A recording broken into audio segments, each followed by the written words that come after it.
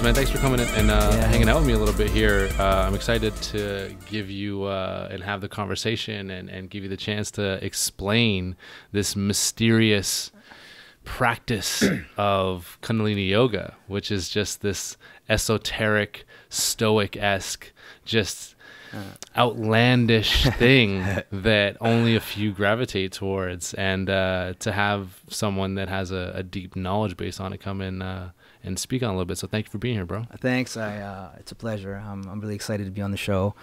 Kundalini Yoga. It's something that it's kind of hard to explain. Put it into a box. But for me, Kundalini Yoga is a yoga of awareness, and you constantly hear people talking about Kundalini Yoga as being the yoga of awareness.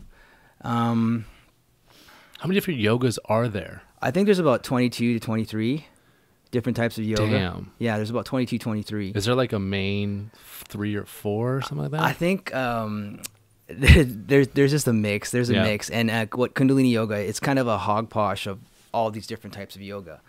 And it takes a lot of, it takes some of the most powerful meditations and sequences from all these different types of yoga and combines it into one system. Mm-hmm. It's based in Sikh Dharma. And what is Sikh Dharma? Well, Sikh Dharma is, the Sikh faith. Mm-hmm. Mm-hmm. So it incorporates a lot of, knowledge from the gurus and the 10 Sikh gurus, but it also incorporates a lot of mantra and sound, and Ashtanga rhythm and beats. It incorporates meditation, pranayama, breath, repetitive time, vigorous movement, and sometimes all these things at once. And it could be really, really intense. Yeah, really and strenuous. Super strenuous. Like yeah. Kundalini Yoga, is a workout. It's not. Yeah. It's not just lotus pose and just. No. It's some next level shit. Straight up. Totally the next level. Yeah. It's like the most athletic version of yoga, and I don't mean to being flexible and having a great level of mobility is definitely an aspect of athleticism. But I'm just talking about movement and sweating and breathing. It's it's so intense. People don't understand how hard it is to just do breath of fire. Do breath of fire for 3 minutes. That's exhausting. Yeah. And then you finish and you're just, oh my God, right? Yeah. It was really interesting.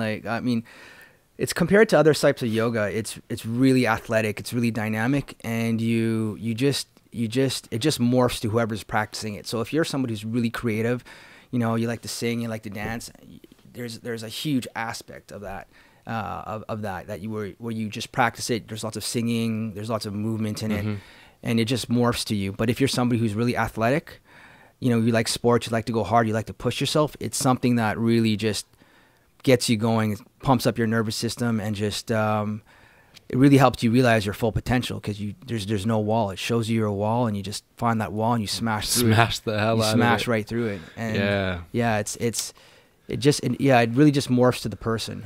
That's really interesting. So you have I know you're working out of Oxygen Yoga. Yeah. And you have your clients out of there as well. You have a private practice, et cetera, right? Yeah. So you have a wide array of people that you work with. Mm-hmm. So for me, for instance, when we had our sessions, it was it pivoted me a little bit. I remember when we first sat down, I was so busy, and I'm still busy, but I'm in a different way, where it's just kind of there's a busy in terms of you're just running on the treadmill, and there's a busy of you're just operating on a really high frequency and working on a really high level. So for me, it was a very much of just a breakthrough, just a mental thing, where it's just what I took away from it, because I didn't know what to take. I didn't know what I was going to get going into it. So what I took away from it was okay, I got to a place. It's the same thing when you're working out and you're oh, I'm dead. I can't do one more rep. And then you end up doing 3 more minutes of reps, and you're oh, I didn't even know I could get to this place, and it's just this flow of electricity that just energizes you for 48, 72 hours. It was just crazy. Yeah. I think when you do this type of yoga, it really activates your nervous system. It really pushes you to the point where your mind's saying, I want to quit. But as long as you follow the instructions of the teacher and execute the breath while you're moving vigorously and continuously, it will carry you through that state where you want to quit. When you hit that wall and you're like, I got to give up. The other day I was in teacher training and we were doing some sets, and the sets we were doing were probably about 11 minutes long. So we had to hold demanding postures for like 11 minutes. My God. And I remember just sitting there. Just looking around, and I was in class with about 50 people, and a lot of them were women. And really strong. And I looked at everybody else. I'm shaking. I'm about to cry. And I'm literally like, I'm shaking. I'm just doing this. I'm like, fuck, how long do I got to hold this thing for, right? But my breath's just kicking. And I'm like, I can do it. But my mind starts playing all these tricks on me. Like, no, you can't. But I focus on the breath, and I focus on the sound, and I focus on the rhythm, and it just carries me through that place.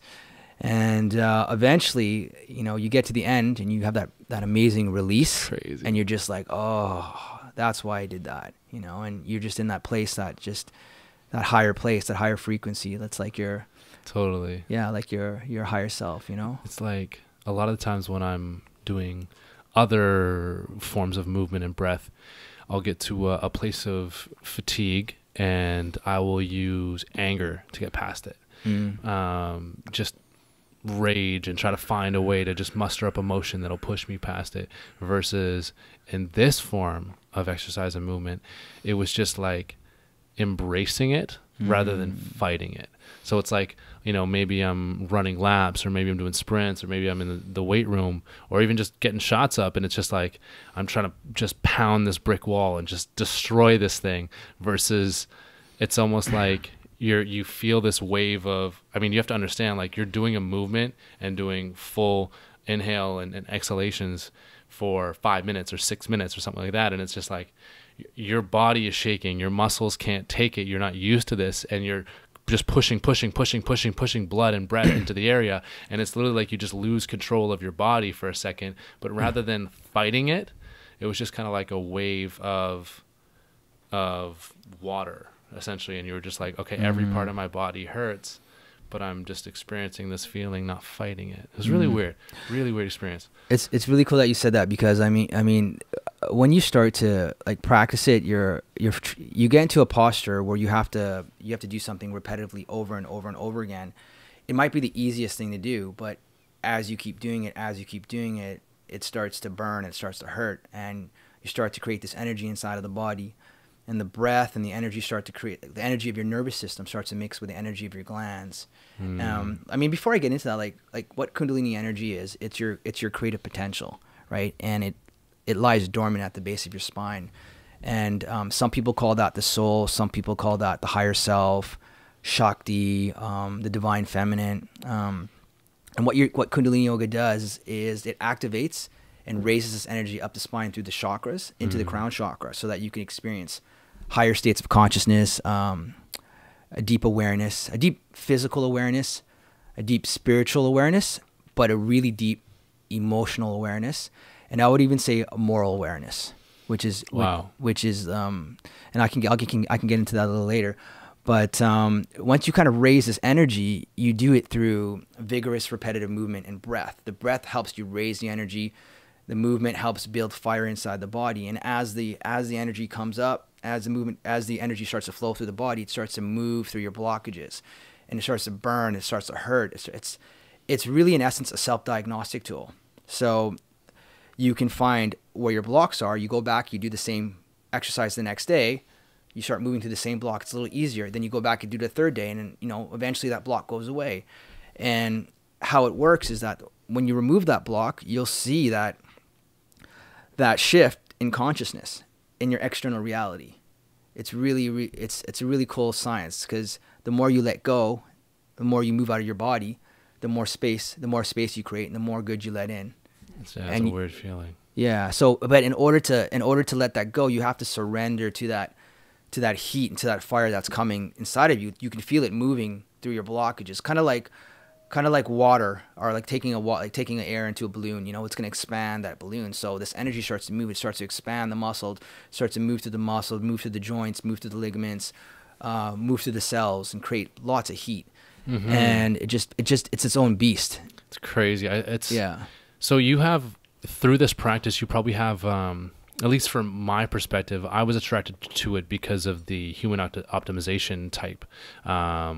It's like, okay, I can activate my body and my cells and my breath and my blood and my muscles in a different way. Like, I'd never, ever, ever even tried a handstand that one time. And then you just started doing handstands. And I was like, man, fuck this guy. I can do a handstand. And I like popped up for like 3-4 seconds, man. Yeah. I literally, since Carmel came on the podcast, I started to try to do handstands again. And now, like, just now, after like a month of trying, I've been able to get to like 3-4 seconds the same time when we did it that first time, just out of nowhere, right? Yeah. So you have a different understanding of your body. Yeah. Like, you can just, like, right now I don't feel my ankles. You know what I'm saying? Like, I don't feel my ankles, but if I'm sitting here and I just did a 60-minute session, I'll feel my ankles, I'll feel my toes, I'll feel my pinkies, I'll feel every part of me. So like, if you hop up in a handstand, it's just like, oh, you can find the balance very, very fine. I find myself walking better and stuff like that. It's just like, you have more joint, muscle, exoskeleton awareness of movement. It's fucking weird. When you take that energy and you move it up the spine, I mean I saw, like, you had Carmel Rodriguez on here, and she moves like a lot of athletes, you know, especially people that are doing animal type of movement, and they really know how to bear crawls. Yeah, you totally start to activate that flow of energy. And what Kundalini Yoga does is it's really strategic. It's not just like, hey, you do the yoga and you know, let the energy do its thing. The kriyas are specific sets that are designed to create like a specific, predictable a new, like, a set of awareness. Can you give me an example? Like, let's say I wake up in the morning. Everyone wants to talk about mindset. You know, like, how do I get charged in the morning, or how do I get pumped in the morning? I'll wake up in the morning and I'll say, who do I need to be today? You know, what I might be feeling shitty. I might have had a couple losses. You know, I might have lost a couple of deals, or I might have, you know, screwed up a couple things, and, you know, I might be feeling like a loser or something. So so what I'll do is I'll say, you know what? I need to feel like a winner today. I need to feel victory. I literally need to feel the emotion of victory, right? What does victory feel like? Victory to me feels like, you know, scoring a goal in soccer, or hitting a game-winning shot. That's what victory feels like to me. And, you know, how can you create that emotional state when, you know, you're not playing sports? You know, how do you create that emotional state, like, just like this? So I'll do a Kundalini Kriya, and it will show me how to create that emotional state. I can literally put myself into that state of consciousness.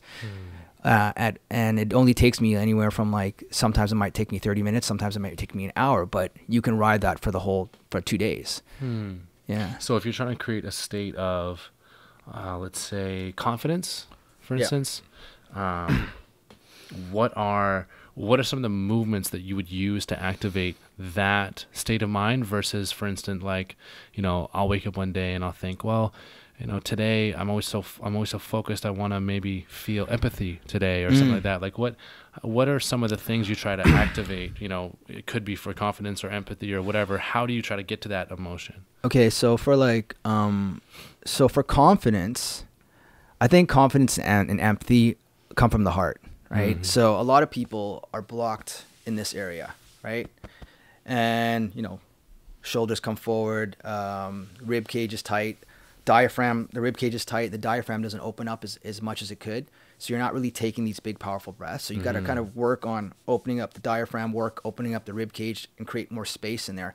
But I think, like, a movement would be just punching.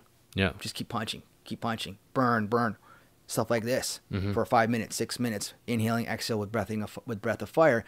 These type of movements create a lot of space in the rib cage. And when you release that space, well, the heart center, they call this the heart chakra, you begin to feel deep, deep empathy, deep connection, deep courage, lots of courage, you know? So yeah, those are the moves that I would do.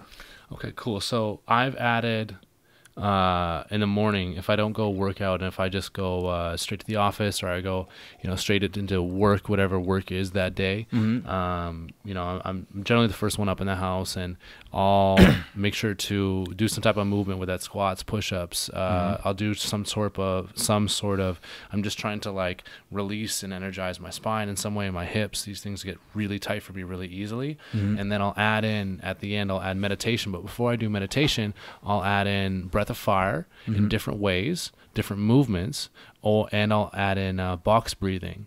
I don't know if you're familiar with box breathing. Tell me about it. Box breathing is just essentially it's just a 5-second deep inhale, just through the nose, 5 seconds, hold for 5 seconds, exhale 5 seconds, no breath 5 seconds, and you repeat that for 3 to 5 minutes. And I don't know, so since my sessions with you, I kind of went a little bit deeper into the breath work, and I found some, different people that were doing some different things, and I tried to like continue to try different things and find methods that would work for me, so I could be, it was all in an effort to increase just the level of concentration I could have in meditation, right? So I could have a better meditative state, because I found if I did that, I would just release, and then I could be calm for 5-10 minutes, right? And if I didn't do that, I'd have a shitty meditation, right? Yeah.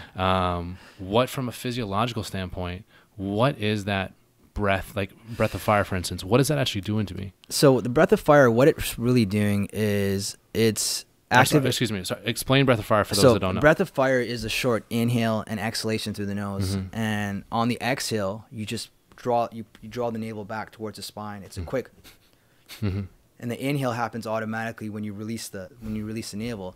And you do it about, it's about 2 to 3 breaths per second. And what breath of fire does is it really just activates the power of the nerve. It really just activates that chi, that fire, that life force inside of you. It starts to pump it, starts to move it up. It also replenishes your blood. It puts more oxygen into the blood. And on a physiological point of view, I don't know the science too much. I don't really want to get into the science too much, because I don't want to say something that's kind of incorrect. But what it really helps to do is, I think it really helps to reoxygenate the blood. Yeah, totally. And move, I think it's the cortisol out of it. Yeah. And so that you can, release that stress, and you can just feel more relaxed. And it just brings more fire, more heat into the body, and really helps just on an esoteric level, just move the waves of the mind, just calm the waves of the mind, just clear them out, and give you kind of like a fresh start. But it also, it's a powerful breath because it helps you can do it in really difficult movements. You can, and when things get tough, it really helps you move the heat out of your body. It really helps to kind of just center yourself when you're doing something that involves high stress. So you can, if you're doing if you come to a point where it's just this is such a difficult posture or difficult movement, you start kicking the breath of fire, and it just gets the air in fast and out fast. Yeah. Helps with lifting. Helps with lifting tons. 100%.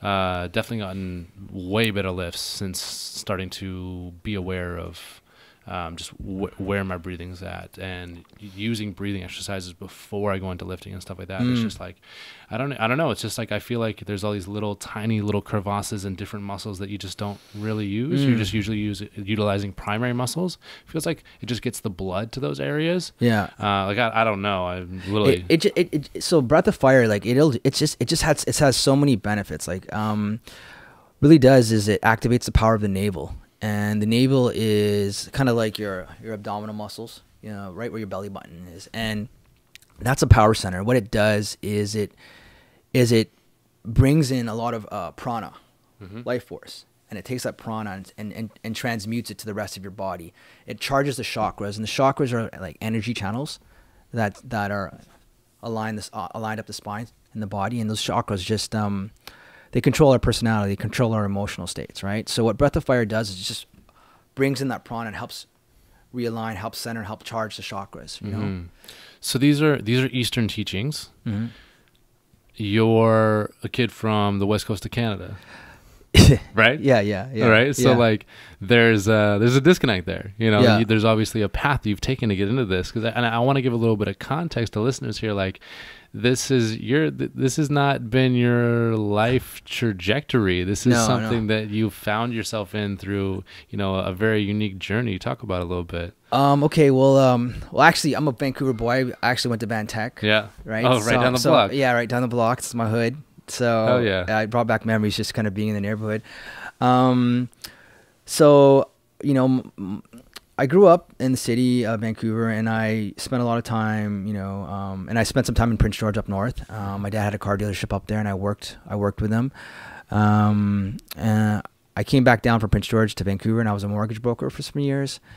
And I just realized in 2012, I just wasn't, finding. I wasn't energetically. I wasn't in a great place, and I found myself kind of falling into like a slight depression, and I wasn't sure what was going on with me. I'm 40 years old, so I was about 10 years ago. It was about like 6 years ago, 7 years ago. And it got to the point where I just started picking up bad habits, and my personal life was kind of getting rocky, and my professional life was starting to get rocky, and I just really wasn't sure what was going on, because up until that point, everything was amazing and awesome, but then it was kind of like the universe just shifted on me, and I wasn't ready for that shift, and all this pressure fell on my head, and failed projects, bad relationships, all these things kind of added up, and it just knocked me on my ass. And I was just like, wow, I don't know how to recover from this. And it shook me so much that I kind of I ended up having this anxiety, and I just did the bare minimum on a daily basis to survive. I was just like, I didn't really know what to do. I didn't really know where I wanted to go. I wasn't happy with my career. I wasn't happy with my life. As a mortgage broker. Well, as a mortgage broker, yeah. But you're making some money in that profession. Yeah, but you got it. Your heart has to be into it, and your heart has to be into it. And I found that I wasn't attracting the right type of people in my life, even clients. Like everything was a headache. I was just like, why am I dealing with these types of clients, or why is it not working? And it got to the point where, when you're trying things in life and you're just trying to get back to where you were, and it just feels like you're forcing up a shitty shot. You know what I mean? You know what I'm saying? Like, you're just like, oh fuck, 10% chance, maybe, I don't know. Yeah, but you've hit that shot a million times, but it's just like, wait a second, am I getting slower, or what am I doing wrong? Because I've done that a million times, but it's not working. Yeah, I'm not converting. Like, why am I not finishing, right? And I just try to figure out, and I was just trying to figure out why are the skills and the things that I used to know that used to work for me aren't working for me anymore. And I realized that times were changing, but I wasn't changing with those times. I wasn't shifting, right? And like, I wasn't shifting with those patterns. I wasn't stepping up, and it just caused a disconnect between me and my life. And I was just kind of like, hey, I need to figure this out. So then I, a couple of years go by, and I'm just kind of like, I'm just still in the dark, just like praying to something that's like, I need to change. I need something. I need something to shift. And the one thing I kept constant was yoga. So I was doing yoga at a commercial yoga studio, and it was at the Y Yoga on Burrard Street. And I'm a true believer that you got to sweat every day. Totally. But I used to play a lot of competitive sports, but I was holding on to 2 ACL surgeries, right? Yeah, so, I can relate, yeah. And it stopped me from kind of it stopped me from playing the way I wanted to play, and I was a really intense player. So it's almost like I lost that competitive edge, that thing that really fired me up. And my energy levels were down, my emotions were down, but I still hung on to it with that yoga practice, right? The yoga that I was practicing was kind of commercialized. It was for beginners coming in, just like, okay, they call it flow yoga, hot yoga, power yoga. I don't even know what they call it nowadays. It's so commercial. So I was just kind of doing that. And one day, I had this one really amazing teacher, right? He would kind of sprinkle in little bits of like Kundalini Yoga techniques. I didn't know what they were, but he kind of sprinkled them into the class. What would he do? Like, he'd get you to put your hands up in the air, like in the beginning of class, and he'll get you to just, clap. And you're like, what is this shit? And, I was just like, so we're all doing it. We're all doing it. What the fuck am I doing this for? And then he'll get you to put your hands together, and you're like, oh, what is that? And one day he got me to do that, and I started feeling this energetic, this force. And when I was a kid, I used to play with magnets, and I was always pushing magnets. I was like, what is this invisible force? It really just kind of, made me just wonder.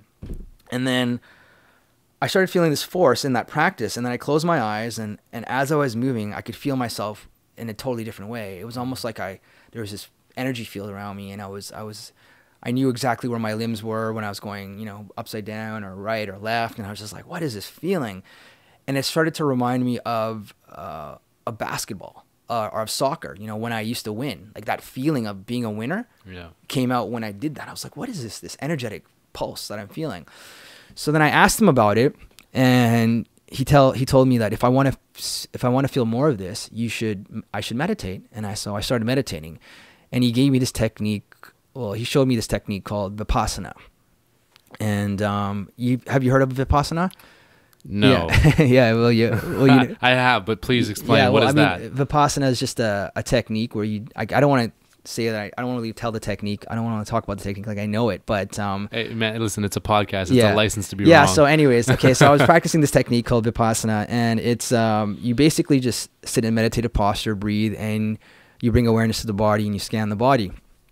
And it was the first technique type of meditation that I was practicing. It's a pretty basic meditation practice, essentially. It's just learning how to feel your body, your breath, like just taking account of things. Yeah, and taking your awareness and just kind of like tracing your body and mapping your body.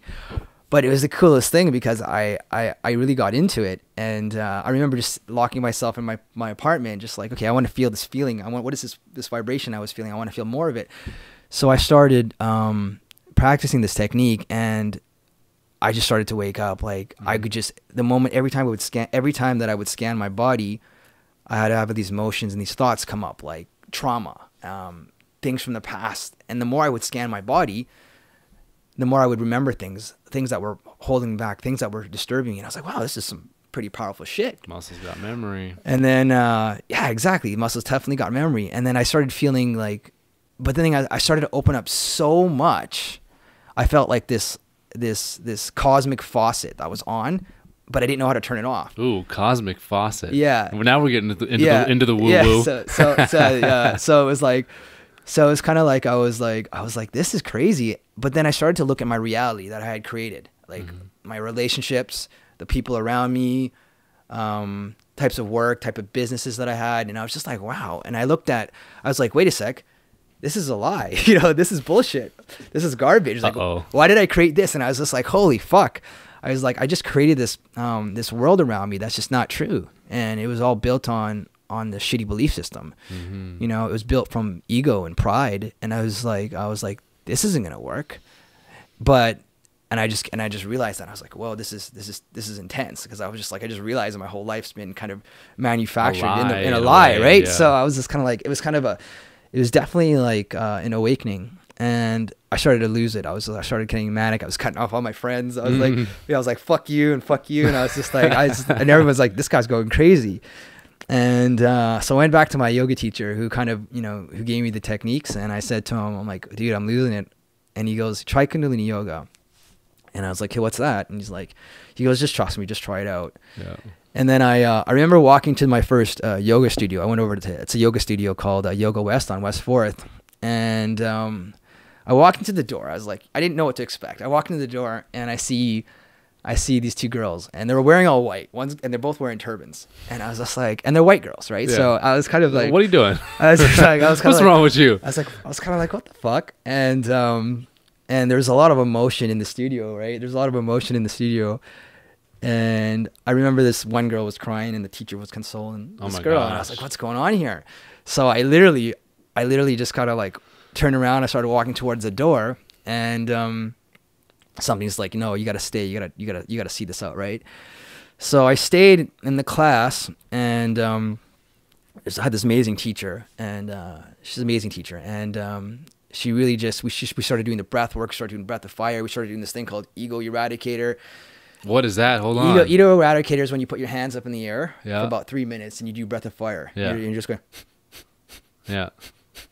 So I'm doing this stuff, and all of a sudden my mind just transported, and I started seeing like crazy lights, and I was seeing like gods and just weird shit. And I was just like, what the hell's going on here, right? Yeah. And but one thing I really saw was I saw myself like running down the soccer field full tilt, right? And I just saw like green grass, the white silence, and I'm just booking it, and I could just feel myself like and I was like, wow, where the fuck am I? Like I'm in this crazy place I haven't been in a long time.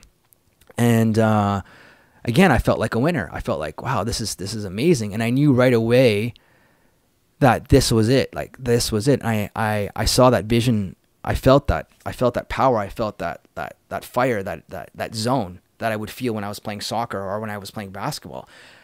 And I said, this is it. I need to know what this is. And I had another vision in that sense. I saw myself 3 years from that day, like who I would be and where I would be and what I would be doing. And I was like, and it was a vision that it didn't seem like it came from me because I never saw that, you know, like all my thoughts and all the things that were going on in my mind were nothing like that vision. And I just knew that I had to stick with it because intuitively I saw what the movements were doing to my body. And I was like, well, if I do this and this is what I could do. And my mind just went, my intuition just like went bang, expanded. Like, this is who I could be. But I need to stick with it to see what it's about. Yeah. So I just like 4 days later, I went and got the book, the teacher training book, and I studied it for a year. And then I went and did the training. Crazy. And I just said, you know, I'm going to commit to it. And here I am. Damn. Yeah. Crazy story. So there's actually a little bit of evidence, just scientifically, with breath work activating like release of like DMT in your mind and in your body and whatnot. Like, and so DMT, like I know literally nothing. I've read like a paper and a half on it. Literally just is a cognitive enhancer where we'll give you enhanced sense of smell, enhanced sense of visualization, just enhanced stimulants. Like it can be an hallucinogenic drug, plant-based if you want to take it that way, but the body also produces it. So there's been a lot of evidence and studies around that recently with, you know, getting people to activate that internally and getting, I believe it's a hormonal system that releases it or something like that. Have you done any research in that at all? Or? I think, so I was looking into it a little bit. I'm not too sure if this is correct, but I think when you have an abundance of melatonin, yes, you're able to, you know, activate it, right? So you have to take it on the regular. So my theory is, I mean, I haven't tried this theory yet. I might be right, I might be wrong, but I'm going to try it and see what happens. I'm going to maybe get on some melatonin pills and just kind of stack it. Yeah. So I might do it for like a week, 2 weeks, and then really just go into a powerful meditation and just like build it up in my system to see if it really does anything. But, I mean, you can achieve, like, I think you can just achieve it very, it depends if you do the meditation long enough, if you really let yourself go and surrender to it and you really do the work, like prior to going into the meditation, you can really just use the natural energy that's in there to kind of take you to that place. Yeah, it's a really weird place you get to. I know a lot of, you know, just in media, a lot of celebrities and figures have talked a lot about transcendental meditation and what that's done for them. I haven't even looked into it. I'm just a proponent of regular meditation. Do you know anything about that? Well, I don't really know exactly. Like, I'm assuming transcendental meditation is when you just let the mind wander, right? Well, yeah, no, it's tell me about it, and I'll tell you if I do, because Kundalini Yoga there's so many different types of meditation. I've just been focusing on just Kundalini Yoga, but you know, if there's a transcendental, just tell me about what you think it is. So I'll tell you if it's in the Kundalini Yoga. I think it is. It's like it's coachable, so it's like it's led by an instructor. It can be led by an instructor, taught by an instructor, and then taken on in private practice. It's supposed to be just 20 minutes at the start of the day, 20 minutes at the end of the day. Okay. And it's mantra based or sound based. So which, like, I'm thinking Kundalini, right off the bat. Yeah. But it's essentially you focus on that sound until it just becomes white noise, and then that's when you activate. Supposedly you get on the border of your conscious and your subconscious and you let your mind go. Oh, okay. I don't know though. Anyway, so Ellen and all these like P. Diddy and all these guys are huge proponents of it, and I don't know anything about it. I think so but it sounds like Kundalini to me. Yeah, so like, I mean, I think when you so in Kundalini Yoga you'll do a lot of different types of, there's so many different types of meditation, and the thing about Kundalini Yoga is that you're always directing the mind, you know, and sometimes you're just letting the mind just sit with itself and just observing thoughts and just relaxing, cultivating awareness. Cultivating awareness. And I think when you can relax into a place where you can just observe the mind and it tells you things. It'll tell you, it'll give you ideas, it'll give you your intuition, it'll guide you. if you just kind of sit with it, things that if you have the ability to quiet the mind and you can actually sit with it, your body will tell you what you need to do. It'll say, you know what, you need to heal, or you need to talk to this person. You know, totally. It'll just, and I think that might be transcendental. I don't know. I don't know. I don't really focus on all the. There's just so much stuff out there that's hyped right now. Yeah, it's super hype, but with the hype and the increased awareness, there's getting to be more studies, and there's more research behind it, and it's becoming less and less woo woo. You know, like I grew up in a super small community where there's tons of old school guys and hippies, and I would kind of get taught this stuff and be like, like whatever, old man. And then now it's weird. I'm kind of gravitating towards it, and science is kind of proving a lot of these things to be true, which is really cool. But I want to switch gears here a little bit. I want to ask you about. You've talked with me a little bit about leveraging emotions, and I'm really, really interested in that because, I'm an emotional guy. I don't know how else to put that. Like I'm very, I don't want to say emotional, but like kind of like I feel a lot. And I try to be very, very conscious of that. Now I'm, through the years got very good at suppressing emotions and suppressing feelings and suppressing experiences. And so when you start talking about leveraging emotions a little bit, I'm like, oh, hold on, my ears perk up a little bit. Yeah. How do you leverage emotions? What emotions can you leverage? I think so. Like what I love about Kundalini Yoga is that you can create these states, and I think when we step away from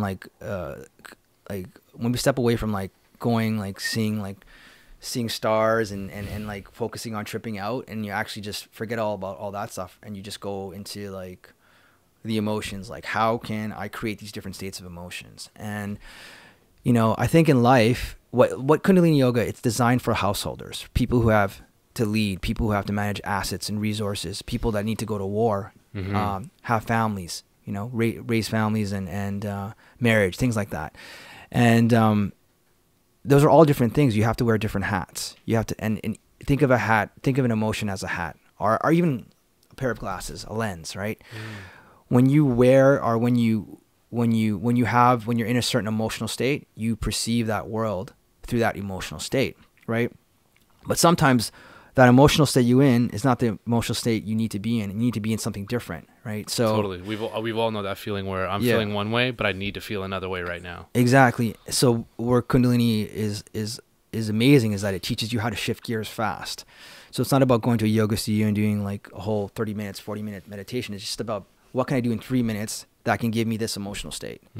What can I do in 10 minutes that will give me enough energy to handle this situation, right? So what we do is what I do on a daily basis is I kind of structure the things that I have to do based around who I need to be, right? So I don't say like, that's interesting.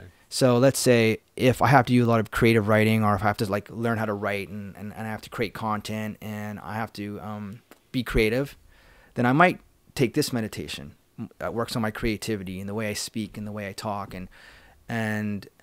or if I need to be a little bit more like of a leader, and I need to really look at the people in my life and what their skills are, what they bring to the table, and how I can manage these resources, I might do a meditation for leadership, right? And that'll give me the mindset and the emotional state of a leader. So anything where I have to talk with people, or I have to lead with people, or I have to organize, then I might take this mindset on, and I might plan my day and all those things that I need to do under that emotional state. Wow, talk about enhancing your abilities. So another one that I really like is grit, like willpower, grit. Like when I have to do the things that I don't want to do, but I really need to direct my mind to do it, and I need to focus. I need to dial in on just those things.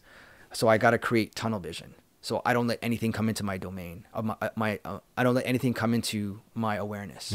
So I'll focus my vision so tight that nothing can come into it. So I can get these things done. So I'm not wasting my energy, my mental bandwidth, and other things. Wow. So you're not wasting your mental bandwidth. That is powerful. How do you create that tunnel vision through, like, what type of meditations or movements do you do to create that tunnel vision? Okay. So there's this one thing called meditation called to increase your caliber. So it looks like this. You basically have your your arms out Yeah. like this, wrap the fist, and you stare down the gun sights, right? You inhale for 5. Like you're holding a gun. Yeah, you inhale for 5, you stare at the V. Mm-hmm. Then you exhale for 5, and you hold the breath as long as you can, right? Then you inhale for 5 after when you need to. Then you exhale for 5, and you hold the breath as long as you can. How tense are you? Well, as the longer you hold it, you have to do this for about 11 minutes, right? 11 minutes. But you can do it in 3 minutes. Can give you, for me, 3 minutes of this meditation can quickly adjust my psyche. So I can get about 4 to 6 hours of just pure focus in 3 minutes. Wow. So I had this one girl, one client. She was, she needed to focus because her mind kept wandering. And it wasn't that she wasn't focused, but she just had a lot of creative ideas inside of her.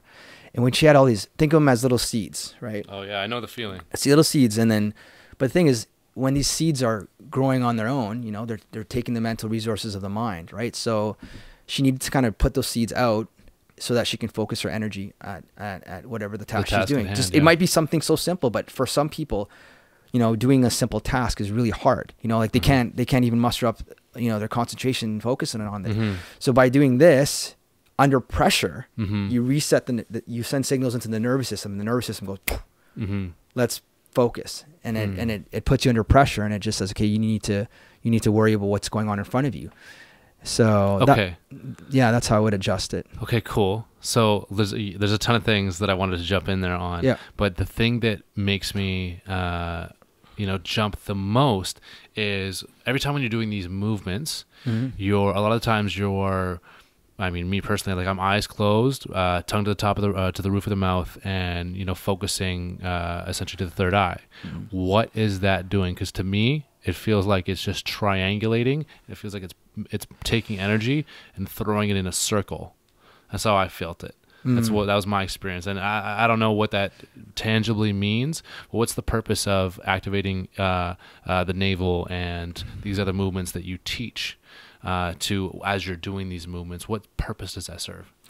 What's the purpose of the movements? Like, well, no, not the movements itself, but like, for instance, if I am holding a pose, I don't feel as much, or I don't get the enhanced effects versus if I contract the navel and I focus in, tongue to the top of the roof of the mouth. Oh, what's the purpose of it all? What's the purpose of all of that together working in a way? So what Kundalini Yoga does is it teaches you you have a lot of different focal points, right? Each point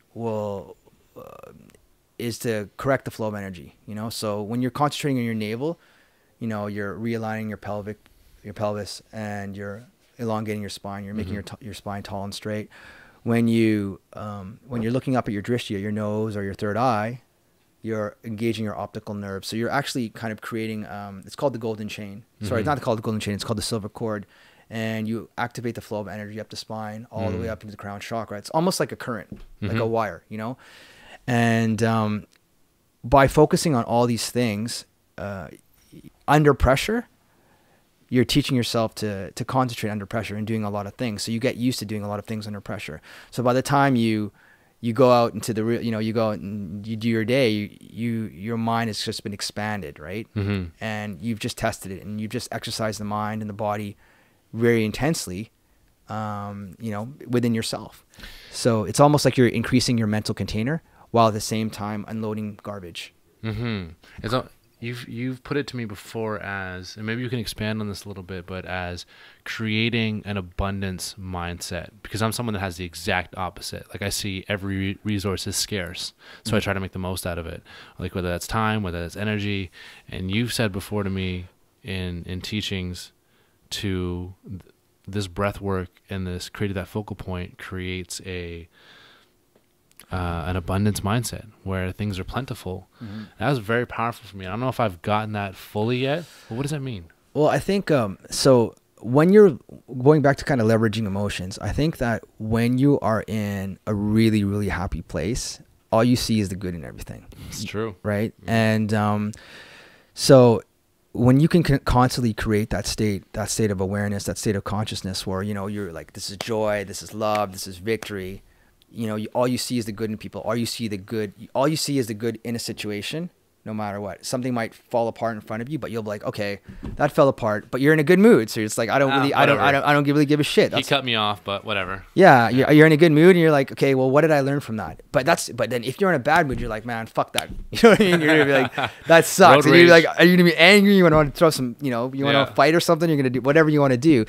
But when you have the ability to see the good in everything, you always have an option, even as, like Yogi Bhajan says, if you can't see God in all, you can't see God at all. Right.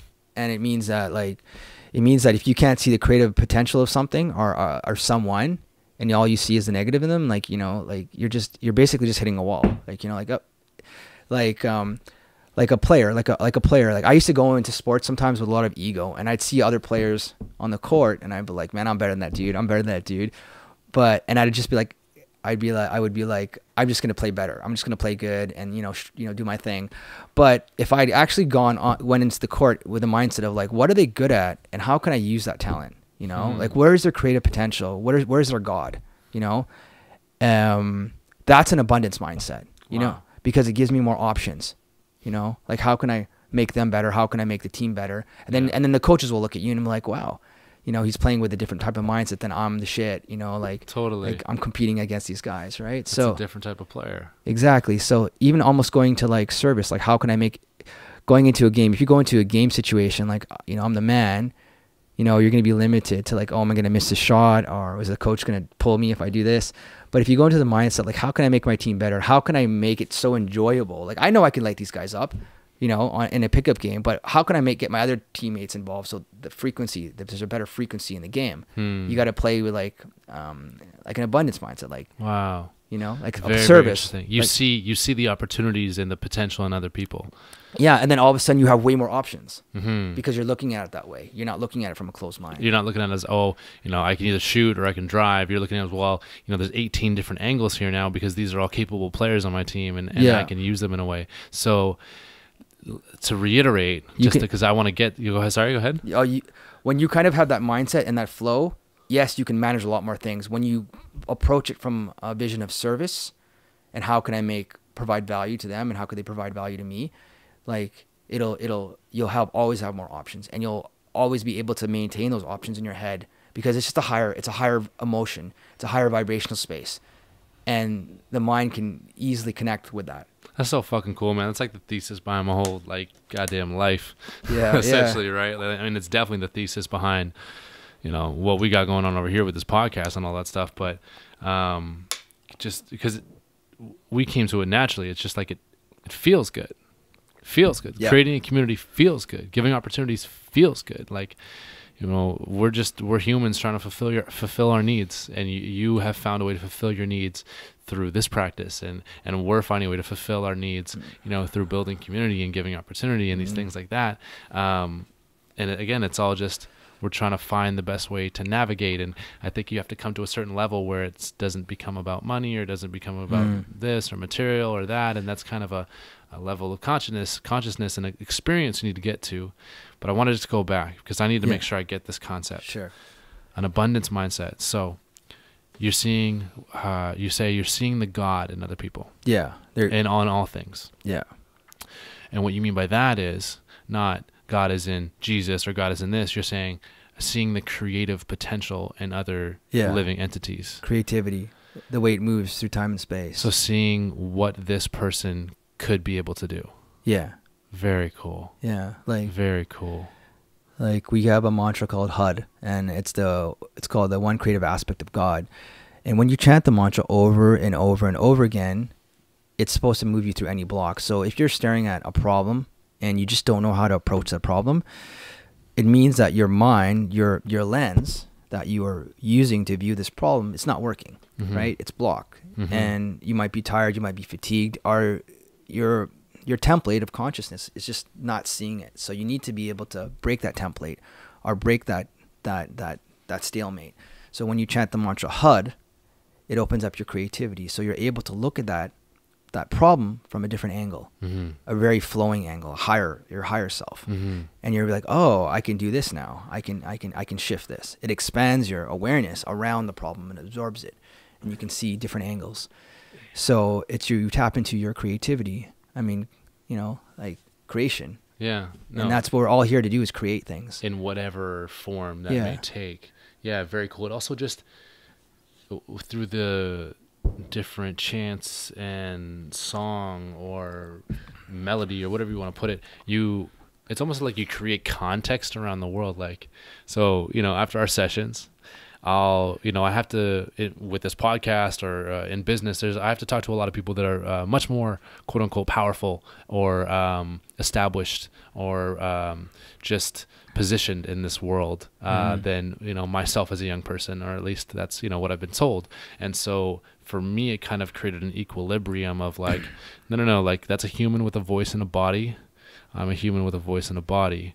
And I just, the mindset I had coming out of it is like, well, my voice is feeling very strong, and just that simple, I feel as if I have vibrations that can match yours now. Yeah. Like it's just a feeling of power in a weird way, and a feeling of, it's almost as if I feel like I just got a voting right for the first time. I finally have a way to speak and a way to be activated. And then that's one thing. I mean, it's not just, doesn't just last for the end of the day. It lasts for couple days, like it lasts. I mean, depending on how hard you go or how long you go for, that's a lasting effect where you're like, no, like I still got the juice. Like that's I don't know how else to put it, man. It's just like I got the juice for a couple days, and I can go and I can execute and I can talk and I can speak and I can communicate. Whether that's from being a host or being a coach or being an advisor or whatever it may be. It's just now my ability to communicate is enhanced through I don't know how, but it is. Yeah. And obviously there is science behind that and there is research behind that, but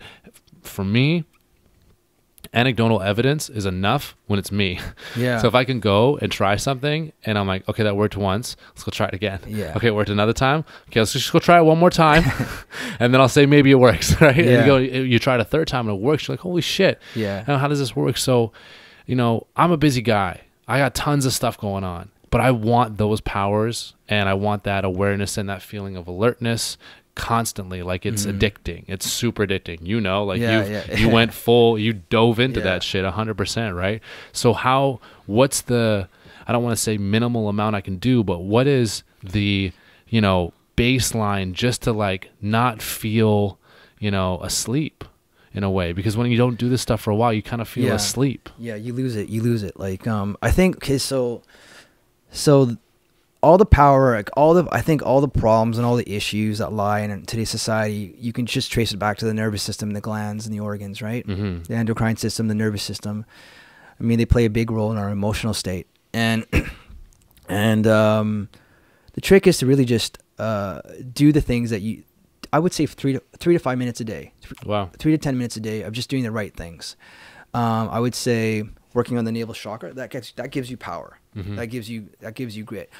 But you can chant mantra all day in your head, right? Mm-hmm. Like I was telling you to chant Waheguru, Waheguru. Mm-hmm. But if you just chant that in your head, that's so powerful in itself that it'll just connect you, mind, body. You'll feel your body get taller and stronger. Yeah. That same type of awareness that we did in that 1 hour session, you could just chant that for 10 minutes on your walk, and you'll get the exact same type of awareness by chanting that by doing a 90-minute session. So I want to be clear here. It's not just like, awareness is like, one of these terms, like spatial awareness, like physical awareness, like your reality, what is going on in your head, but also what is going on in their head, what is going on around you. Like what are the tangible bodies in this room? How are they moving? How are they feeling? Things like this. Yeah, right? It's expanded.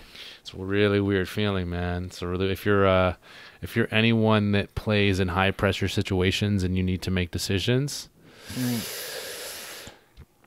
it's a weird feeling. If you're a point guard on a team and you're coming from a session or you've done something to activate that awareness, and then it's almost like you see a pick and roll coming, or you see the angle for a pass, or you see the pass that needs to be made, and it's just kind of like the game slows down a little bit. A lot of players are in that early stage, that 10 to 16-year-old, the game is just so quick. And as coaches, it's just like, you need to slow the game down. How do you slow the game down? And it's just like, I don't know. And now as an adult, trying these, different methods and slowing my body down, but to be quicker. Like I always say, slow is smooth and smooth is fast. Yeah. And that's something you get to that level of awareness, right? You can't really be smooth if you don't know what's going on around you, right? It's totally a crazy feeling. You know, when you see those players that are just, you know, they're not the most athletic, but they're just actually, you just see them kind of gracefully move through the field or to the court.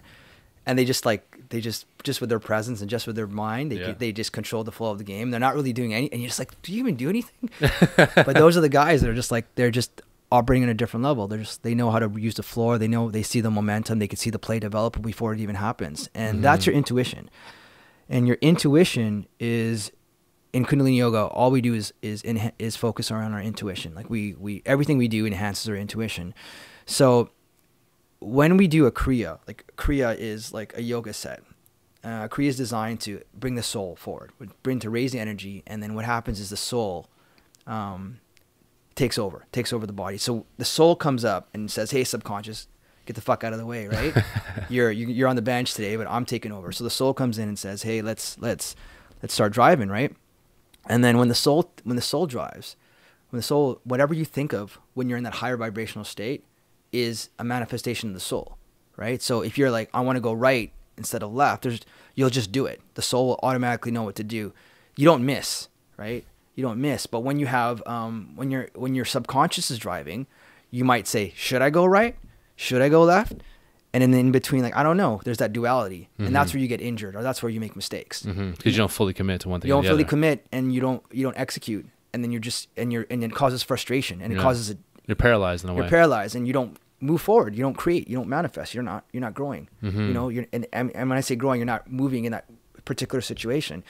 So, but when you raise the energy, you can feel your body so confidently and so gracefully that you know that if I can do a leaner and jump back and do that shot, because you can feel your body, you have so much confidence in your physical ability.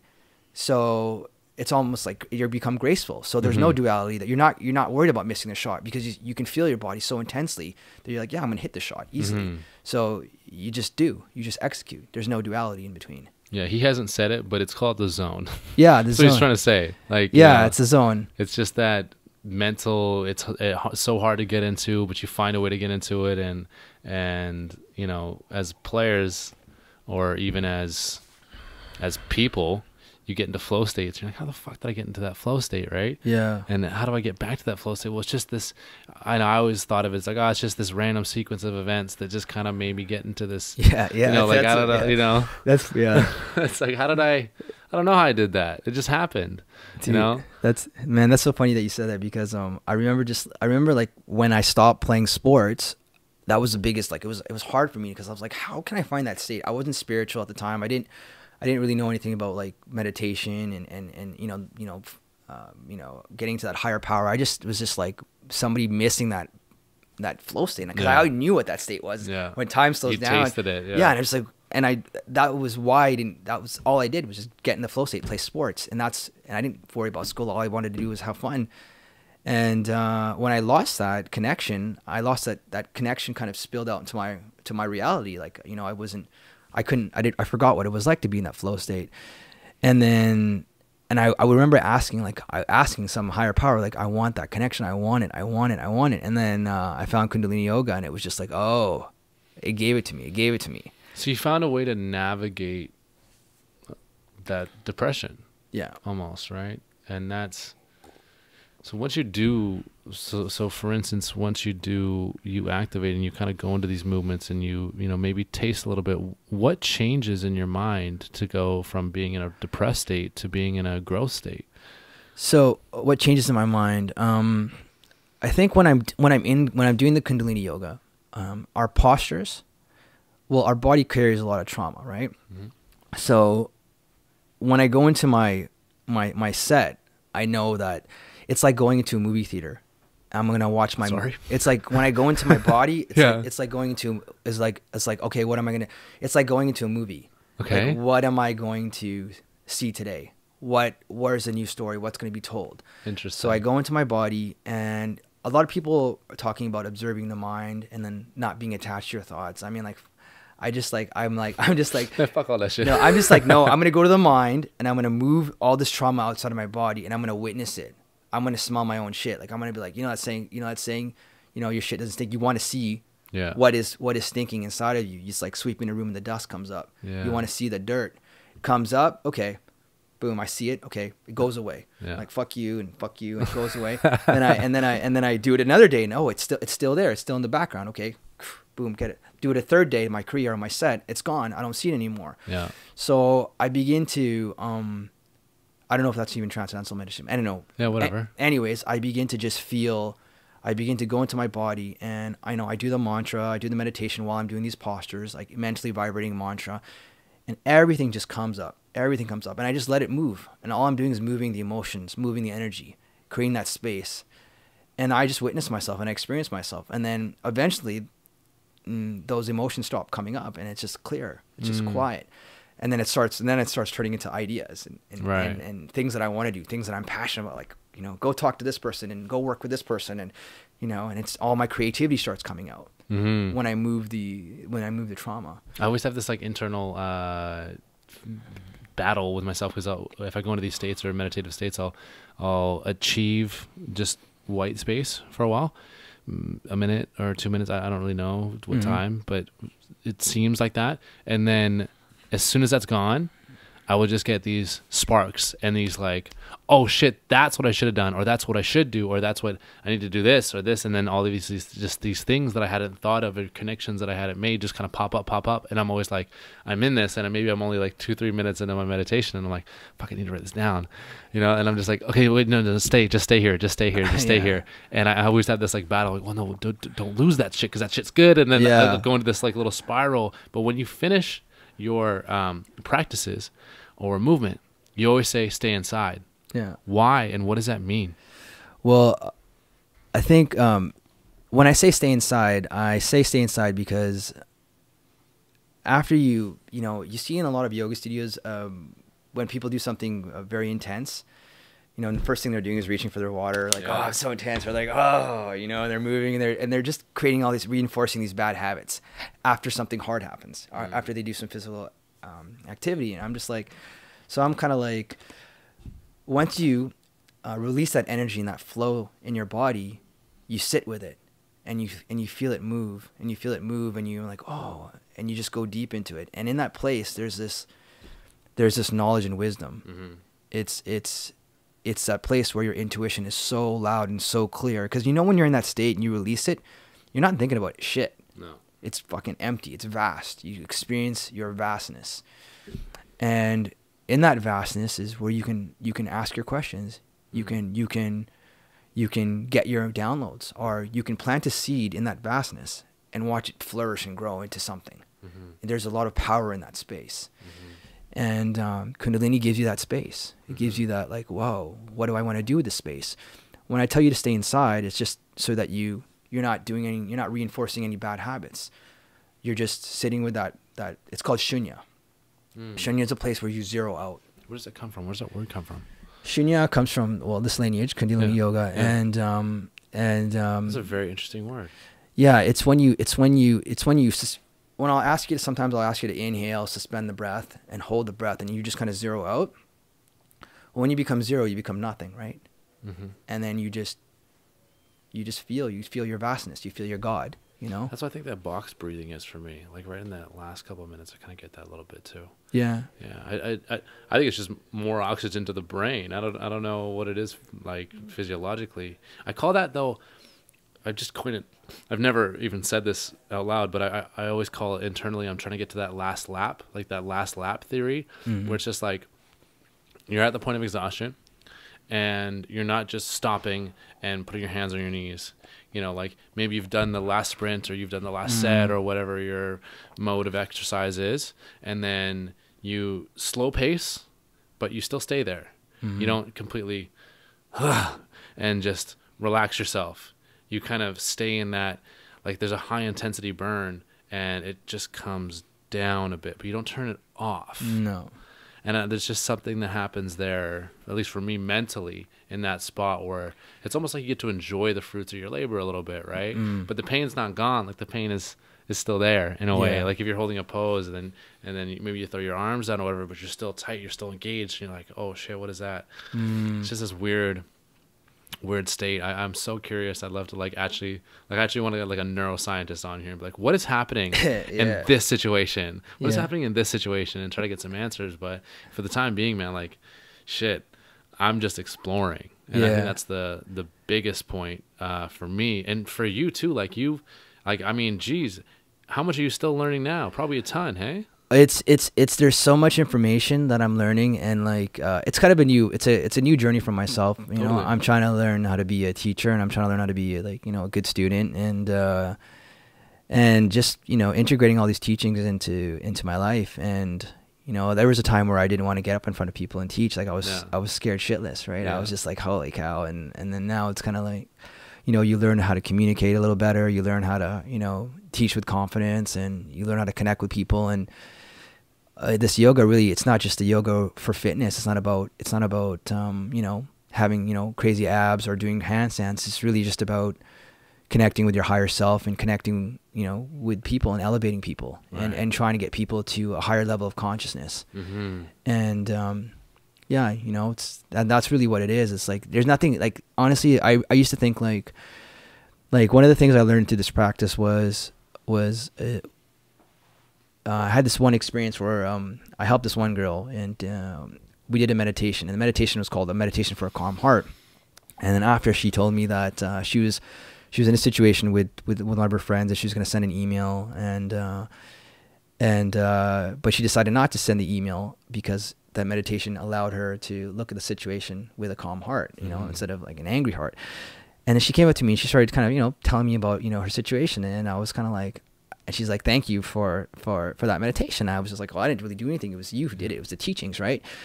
But I remember just feeling like so grateful, and like that was like the first time I'd actually experienced, you know, service, like helping someone. I actually was like, you know, and it felt different experiencing that than, you know, in that setting than it would be if I was helping someone else on the street. Or it was just a little different. And I got this tremendous high from it. It was such a crazy high. And once I achieved that high, I was like, all of a sudden my intuition, my vision, and when I say intuition, my ability to see into the future, not saying like a psychic, but like, let's say, bringing it back to like a basketball player playing in a game, my ability to read the play became even clearer and stronger. Yeah. So, and I learned that the more people that I can help, the more the universe gives me in vision and clarity and focus. And Kundalini gives you the ability to sharpen. It sharpens your ability to sense emotion, to understand what emotion does, and how to see through these different lenses. Yeah. You know, that's a great fucking summary. Yeah. Dude, we've gone over for sure. I said 45 minutes. I don't know where we're at, but yeah. Dude, clarity. Yeah. At the end of the day is what it brings, and the ability and just the tools to feel emotions, see emotions, and create awareness, create space, and create living. Like a lot of the times, you know, you're not living, you know, you're just, you're going through the motions. And if you're looking for a way to get out of the motions, like, fuck, like, this is kind of it. Yeah. So with that, dude, thank you for coming on. I really appreciate that. So you do a ton of private work. You do work at studios. Like, where can people reach you if they want to get at you for sessions, or if they want to just, are your DMs open? Can people shoot you messages? Yeah, you can shoot me a DM on Instagram. My Instagram is Kundalini Tech, KUNDALINITECH. Quick little rhyme right there. You can also, I'm starting a YouTube channel pretty soon, so I'm going to be dropping a lot of content about, sweet, you know, like simple meditation, simple things, things that people can do to just kind of get in the zone. I'm excited about that. I also got a website that's dropping soon. Hell yeah. KundaliniTech.com. You've been busy. Yeah. So you can find me at Oxygen Yoga and Fitness in the West End. It's on Denman and Harl Street. I teach Saturdays at 1:15, Wednesdays at 6, and that's kind of my main studio. Yeah, that's where you can find me. Hell yeah, bro. Awesome. Well, dude, I appreciate you coming in and shedding some light and just continuing to learn and grow and help others. That's what it's all about, bro. Yeah, sweet. Thank you, Neil. Until next time, guys. Thanks for hanging out with us. All right, peace. Bang, bang.